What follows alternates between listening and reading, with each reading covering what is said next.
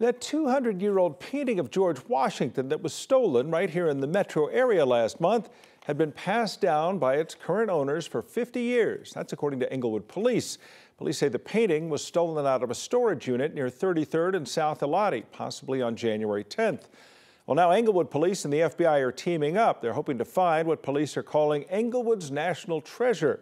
But they're also asking for the public's help to be extra eyes and ears in the community. If you see something similar at an estate sale or at a pawn shop or even online, our officers and our investigators can't be everywhere. So we really need the community's help in being our eyes and ears out there to see if they see this painting or if they hear anyone talking about this historical artifact that has been stolen. And Metro Denver's Crime Stoppers is also offering a $2,000 reward. You can remain anonymous. They ask that you submit a tip online or call the number on your screen, 720-913-7866.